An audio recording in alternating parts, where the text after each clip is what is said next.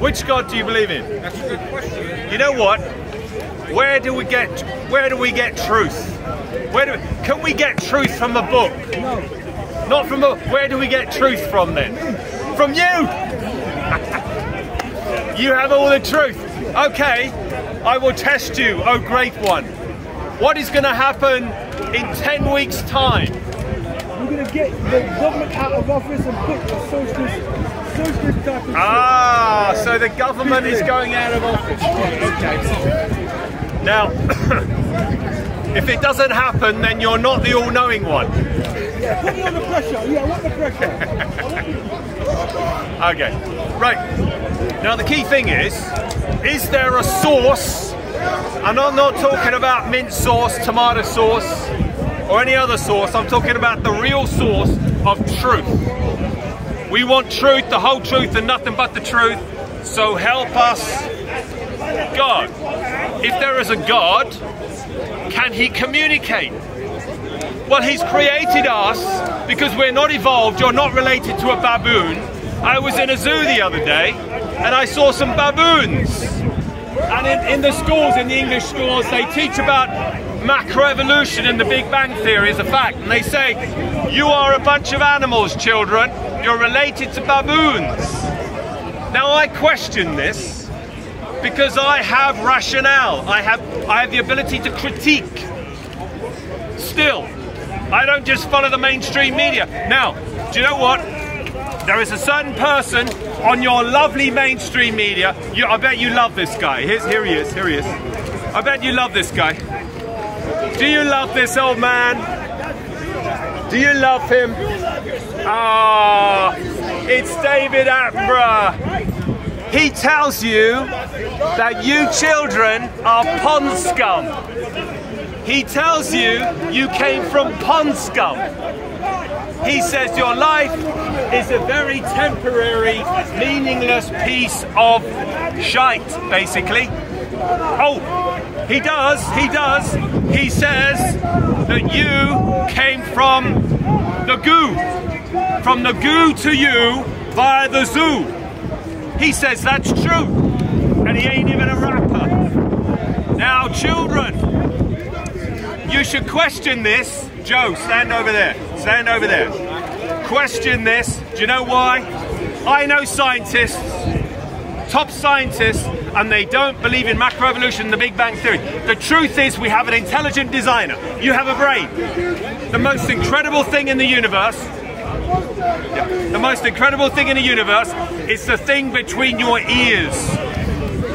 You have a brain. Now, is he telling you the truth? No, he's not. He's saying you're related to a baboon. Now, is there a book that can tell us the truth? Well, I believe this book. Yes, I've read. I have the ability to read, and so do you. It's an amazing gift, a God-given gift. I have read the Quran. I've read The Origin of Species. I've read the Sikh Sahib. I've read all sorts of books, and I'm sure you have. Maybe. Now they tell different things. Now the key thing is it true? Here's an example, right? Is it true that the beginning of the year is January the 1st? Well, we have the Romans, the pagan Romans, who worship January, Janus, the Janus god, and they bowed down to this two-headed thing. And it was January the 1st that commemorates the wonderful, significant celebration of Janus, where we get January. Now, what did Janus do? Do you know? Okay, you don't. This is your lucky day. They sacrificed children to this god. They sacrifice children. You don't think what your God did? You think that that's okay? Sacrificing your God children. He said, his own son, didn't he? Now here's the key thing. Here's the key thing. Okay, Janus. Pointing out the original back in the day was the new start would be spring. You spring into life. Yeah, that's what it was. That's the natural beginning of the year. When you have the dead winter and then it springs into life, that's when it starts. When is that? So it would be round about springtime, quite obvious. You missed that. So 21st of December. Here's the key thing. Here's the key thing. Are you just going to go with the flow like a sheep, like most people I'll go do? with the sun. The moon. Here's a sheep. No, I'm not a sheep. So he just goes with the flow. Oh, well, it doesn't matter about the truth, really. He believes that this guy is wonderful. No, I don't. He's your prophet. He's a silly old fool that narrates. He tells you that you're related and takes all the to a credit baboon. He's making a monkey out of you, man. He's making a lot of money as well. He's got 26 mil in the bank. But you don't realise that because you don't do your homework. Now, do your homework, check it out, research, and you'll see that you're a human being made by an incredible God. He's given you the ability to read. Now, I've read the Quran. And in the Quran, there are no prophecies. The fingerprints of God, who will write and communicate to us, giving us the ability to read, will be prophecy. Because a true prophet will prophesy. It's all in the name. Prophet, prophesy, telling the future. Now, the only one true God will tell the future. Now, how much of the Bible is prophecy? Here it is. A third of it. A third of it is telling what's going to happen, and it happens. What's going to happen, and it happens. Wow, what a clever God. What a clever, ingenious God. He made your brain. It weighs about 3 pounds between your ears, and it's amazing. It's an amazing thing. Now, you cannot only know about God, you can know Him. I know Him. Since I was 19 years old, hundreds of years ago, when I was 19, back in the day, South London, I thought, you know what, God, I'll do you a favour, mate. I'll read your little book. So I got hold of it, 19, far more cynical than this guy. Far more cynical than this guy who tries to be cynical. I really was. And I was nasty about it. He's nasty, but I was worse. Oh, that's not nice. So I got hold of the book. I got hold of the book and I thought, hang on a minute. That's the love of Jesus good. For you, calling this is true. Oh dear. These are real people in the real world. These are real prophecies and they come true. Oh dear. Hang on. What's come true? It says that there's a Messiah. There's a Messiah. He wasn't the Messiah. Who will? Yeah, he's a Monty Python freak. He doesn't live in reality. Worship Monty Python. But if you live in reality, you'll realise that the Messiah was a very naughty boy. Had to come to Israel. I worked there for 2 years. He's never been there. Well, right? I have. Israel. I have. 2 years. 4 years. 2 years. I worked in a place called Israel. What does Israel mean? El means God, Isra struggle, God struggled. He was Jacob, his name was changed to Israel, okay? Now there's a reason why, okay? Israel is the promised land, where the promised Messiah will come to lay down his life. All of it. He will come down to be cut off for his people. The prophet Daniel, you've got the word God in it as well. El, Elohim, El Shaddai, the list goes on. Daniel. Okay, what did he have to do? Daniel said he will be cut off if he's the true Messiah, if you're a Muslim and you believe in the Messiah, you must believe that this Messiah must lay down his life. Not appear to lay down his life. It's a sacrifice. Now here's the thing, right? Laying down your life. Do you believe in Abraham's God? Ibrahim. Which is better? Do you believe in Ibrahim? Sacrifice? I think they're both pretty bad. Do you believe in Ibrahim's God? You've never read the Quran, have you? Now, if you've read the Quran, you need to realise. Have you read the Quran? That Ibrahim was a prophet of God. Which now, God from the you have Cain and Abel. Have you heard of Cain and Abel? Oh, lovely white Cain people. and Abel. Lovely white, blue-eyed people. Off, mate. Get your finger off. Okay. Cain and Abel. White? There was a sacrifice. Why are they white? There has to be a sacrifice. Why are they white? There has to be a sacrifice. Somebody's got to die. Someone's got to die. If you're a Muslim, it's called justice. He is going to be on Judgment Day. Okay, is everyone over 18? I'll use a little bit of slang here. Do you know? All right. Some people are a bit sensitive, so I'll say he's going to poo-poo himself. The Bible says on Judgment Day, he's going to poo-poo. I won't say shit yourself because you might be offended. On Judgment Day, there is justice. On the toilet on Judgment. The fear of God is the beginning of wisdom. Do you fear God? He doesn't. He's a fool. The Bible says, if you say there's no God, you're a fool. That's what the Bible says. Now, sacrifice. Muslims, listen.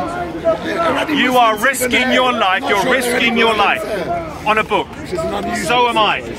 I'm risking my life on this book. Which book is that? You're a gambler. He's a gambler. He believes in the book of evolution. The origin of species. Origin of species. He hasn't even read it, but he believes in it. I've read it, and I don't believe in it. Right, we have Noah. Another white person. We have Noah. What is an animal? Is sacrifice. Again, if you're a Muslim, you've got to believe in this stuff, yeah?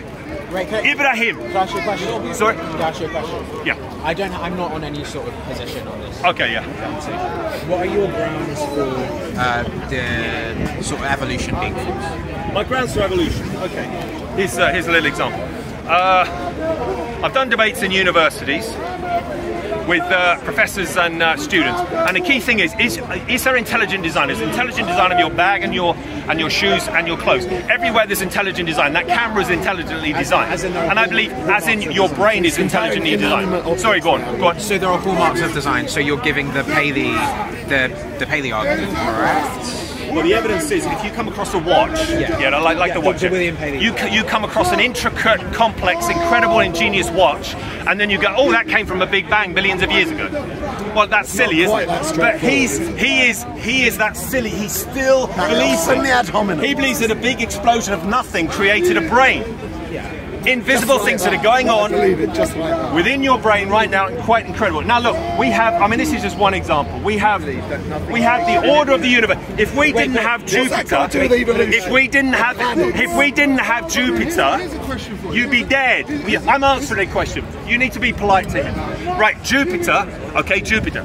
Right, if we didn't have that, it absorbs thousands of comets everywhere. If we didn't have that just in the right place, you'd be dead. Now that's just one tiny little example. You're arguing that the universe has hallmarks of design. Yeah. Well, hallmark of design can be considered of something that is designed for a specific purpose to interact with other things. That's all over reality. Therefore, there has to be an intelligent creator. This is God.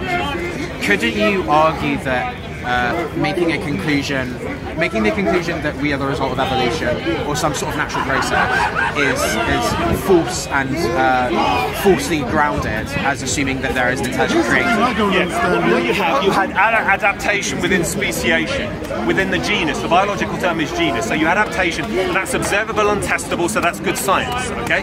So we observe this, but if you don't observe it and you say, well, billions of years ago, a bacteria, given time and chance, will turn into a brain surgeon. You know, that's science fiction. That's pseudoscience.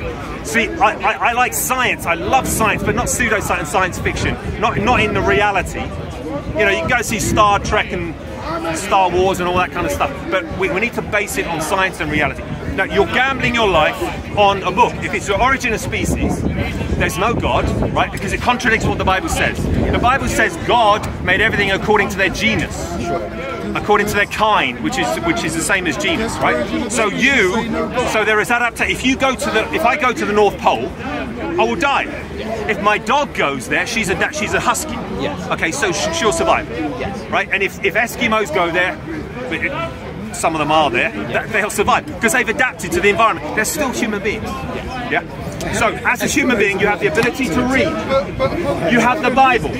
Are you a Sikh, sir? Are you a Sikh? Okay, right. So you can read the Sikh Sahih. You can read. No, I'm dealing with it because this is a very good question. Now, the key thing is you can read a book. Now, the Bible is an incredible book. It takes you about 50 hours to read. I would recommend the Book of Acts. If you're not going to read the whole thing, just read the Book of Acts. Matthew, Mark, Luke, John, and Acts. I'd recommend Deuteronomy. Deuteronomy. Okay, yeah. Have you read the whole book? No, I'm just recommending. Oh, you haven't read the whole book. We don't want to listen to him. I've read the whole book. You want to listen to me? Okay. Now here's the key thing, right? If this book is wrong, okay, you live, you die, life is shit, you die of cancer, heart conditions, so you try and enjoy yourself, but ultimately there's nothing. Who says that? So you don't remember the good life that you had and all the whatever you did, you know? The key thing is, according to this book, you're intelligently designed as a creator, and he's revealed himself, Adam and Eve, Noah, Abraham, the prophets, the Lord Jesus Christ. Now, why did Jesus die on the cross? Why did he die on the cross? Sorry? Could you tell me? I will tell you. The reason why Jesus, the Messiah, died on the cross, the reason why Jesus died on the cross, because the innocent for the guilty, the sacrifice. He had to take the punishment. As the Messiah, he had to do that. He had to be born in Bethlehem, he had to live in Nazareth, and he had to give his life. And he did, he fulfilled that, to take the punishment for your sin and everyone's sin. Now you have a choice. To believe or not believe, that is the question. Are you going to believe in him, believe in the Lord Jesus Christ, and you'll be saved? I would reply to everything that you've said, that you've clearly poked holes in things like, I mean, actually I would argue that you haven't necessarily poked any holes in like a position of like the, for evolution, for example, or scientific explanation. Macroevolution. Yeah. Macroevolution is true. Well, what I would say is that if you are attacking, if you are essentially saying, what I understood you saying is, my solution is the most simple. It's the what? Is the most simple and is the most logical. Yeah. But I would argue that evolution is also as equally as simple and logical if you come to understand. It's logical. Can you tell me the logic? No, I'm asking. I'm not arguing for neither here or there, so I don't need to present points. But I'm asking. You're not sure what you believe. It's not. I'm not sure. I'm totally neutral. I'm in the balance. I don't know what that means. You're an agnostic. I'm totally neutral. I have no position. Which means not knowing. Agnostic. I mean, I am entirely neutral. Okay, but what you need to do your research, right? Read The Origin of Species, read the Sikh Sahib, read the Quran, read the Bible. You have great ability. Don't just sit there watching the mainstream media. So actually, you give it a read, you can download them on your phone, okay? Give them and evaluate. Evaluate. See which one makes most. Now, I've read them, and I think this makes total and utter sense. Scientifically, I would agree with you that looking at all sorts of evidence, looking at all sorts of evidence, looking at all evidence and approaching them with a good amount of skepticism is the best thing to do. However, I would say that again, you have not refuted my point. How is evolution a worse example or worse answer for how we've come about than God?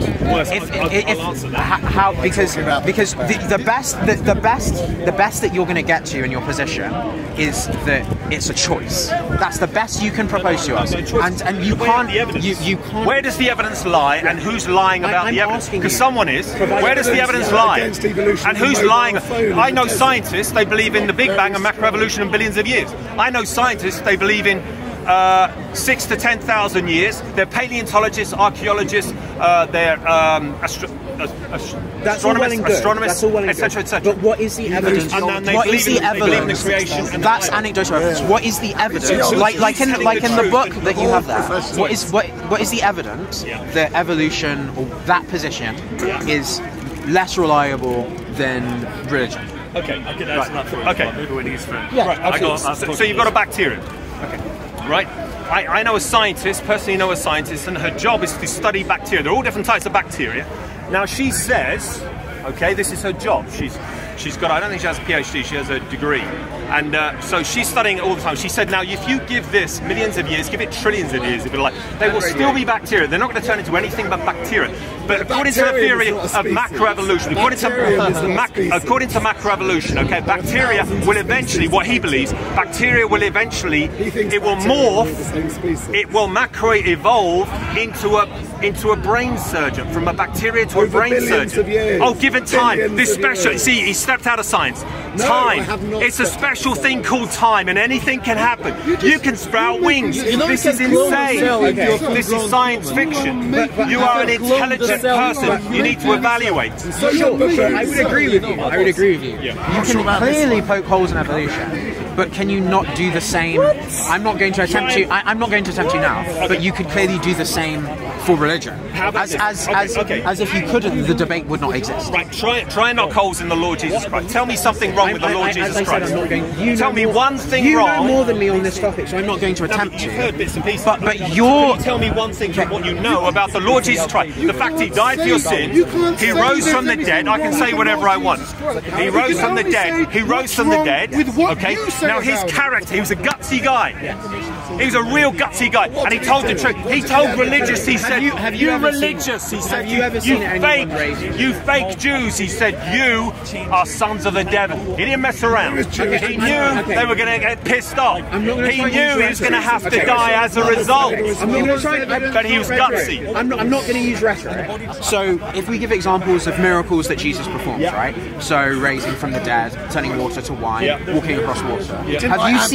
Have you seen any of those things? Never healed an amputee. Or has anyone in recorded history, other than in that specific period of history, seen those things?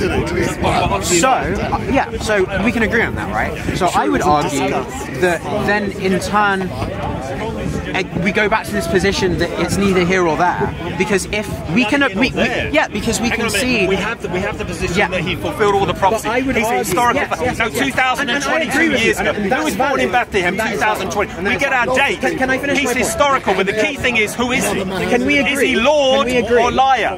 Which one is he? Can we agree not to interrupt each other? If I interrupt you, you won't interrupt me. Can we agree? Yeah, but you've got to get to the point. Okay, I will get to the point. Who's cool? So, if you look at these miracles of Jesus, you can't observe them on a day-to-day basis. Whereas you can observe science. Yes, I'm getting to the point. You can observe science on a day-to-day basis. Someone made the point, for example, that you can grow a human being or you can grow things from bacteria today. You can grow a human being from bacteria today. Okay, not a human being. Not a human being. No, you can grow bacteria from bacteria. You can grow an animal. Nothing else. But you have heard of stem cells. Things like that. No, we're talking about bacteria. Bacteria, you turn. No, I gave you the example. You need to listen to what I'm saying. I gave the example of a bacteria specialist. She said, all you'll end up with is you'll never end up with a brain surgeon. Give it billions, trillions of his years. Nothing. Bacteria semantics. So we need because it's a different magnitude. It's a different magnitude. Is he a liar or Lord? His first name is Lord, which means Adonai. In Greek, it's Kurios. Who is Lord of your life? Who is Lord of your life? You are. But it is still evolution. Who's king of your life? Who's king of your life? Coming from stem cells to a fully grown baby is still an amazing thing, right? Even going from bacteria, it's a different level of magnitude. Okay, but what I'm saying is that you cannot observe miracles on a day-to-day basis. But you can absorb. Refute the point. Refute the point. Well, how can I prove that Jesus walked on water? Exactly. Apart from the fact that people, very skeptical people, very skeptical. I'll answer the question. You must let me answer the question. You're not letting me answer the question. So I will finish my point. You're getting carried away. Right. Okay. There were people who were risking their life that Jesus died and rose from the dead, and they were prepared to die. They were best position is to die as a result of seeing him. They were scared, so scared. Oh, he's gone. They're in the upper room. Oh God, what are we going to do now? They saw him come back from the dead. Now that is massive evidence that they saw him rise from the dead. There were 500 people who were witnesses to him. It says this here. Okay, you got Matthew, Mark, Luke, and John. Give them a read. Give one of them a read. Yeah. Give them a read. So then you are risking your life on a book. Which book? David Attenborough's book, Origin of Species, the Bible. I believe in the Lord Jesus Christ and the Spirit of God. The promise is, if you believe in the Lord Jesus Christ, the Spirit of God will come inside your life and a miracle will happen. You'll be forgiven. You'll become a new creation. You'll still like the same music, right? Still like the same fashion. You'll be new inside. You'll know you're clean, you're forgiven, and you'll have a free ticket to heaven. That's what the Bible says. That's what it says. Guarantee of things to come. The Holy Spirit is a guarantee. Now the Muslims don't have that. The Muslims don't have that. Do you know anyone? Have you ever been to heaven, or do you know anyone who's been to heaven? I've never been here. I've been to Devon. Have you been to Devon? It's not even close. Okay. You have never been to Devon, right? It's a gay nightclub. So then in of itself. He said he was gay before.